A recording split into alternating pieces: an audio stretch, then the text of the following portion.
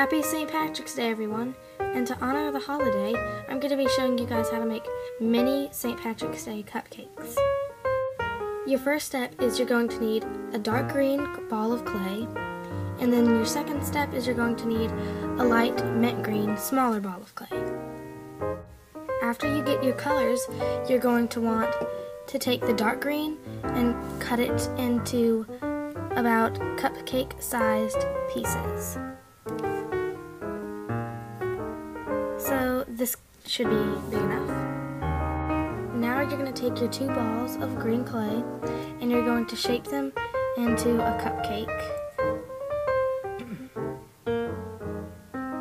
So it's a mini square, like that looks like a cupcake.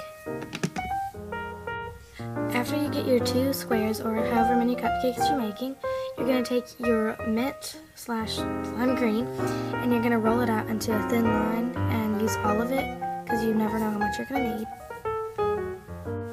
After you get your mint green rolled out into small pieces like this, you're going to take one of your squares, make sure it's very thin, and you're going to start about halfway to look like this. Then all you're going to do is just wrap it around like icing.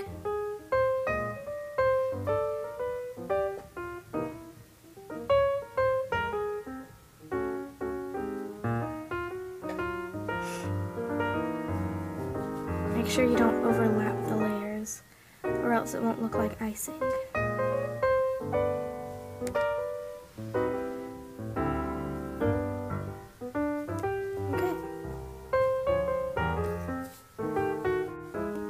Okay, after both your cupcakes have the icing complete on them, you take the dark green, back again, a little smaller piece this time, and you're going to put a clover on the top.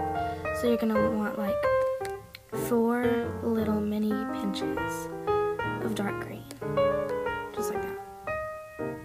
And you're going to want to take them and flatten them out and put it down like a little clover petal on your cupcake, on the top of your cupcake. Do that with all 4 pieces and connect them to where it looks like a little clover.